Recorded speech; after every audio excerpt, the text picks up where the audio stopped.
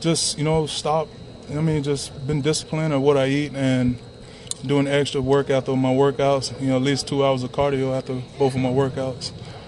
Talk about how tough that is, because it's tough for any individual to have to be disciplined, like you said. Yeah, I mean, the main thing is you got to be motivated and stuff. I mean, because you're not. I mean, if you say you're gonna do it and you get up there and it's getting hard and stuff, you're gonna quit. But I just motivate myself. After all the critics said after the Senior Bowl that I'm not gonna do it. I'm not disciplined. I'm like another Andre.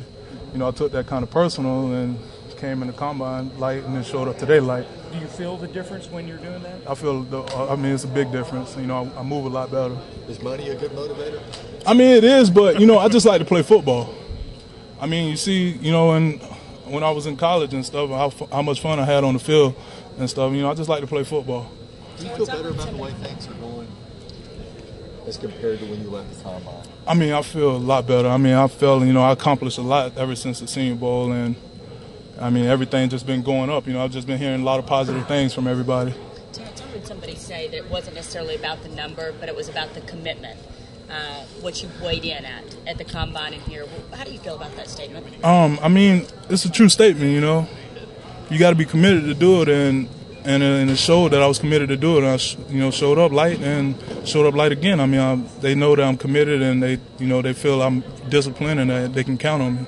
What else are they talking to you about besides weight out here? Because everybody's asking about that. But what else are they talking about? I heard a little thing about conditioning, getting ready for when I get drafted, and then showing up to mini camp and stuff, and just see how good a conditioning I am.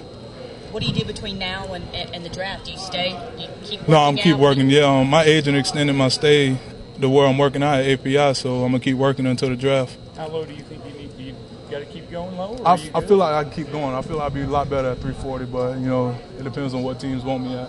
Terrence, what were your 40 times today? Huh? What were your 40 times today? I think it was a 5.4. Are you happy with that?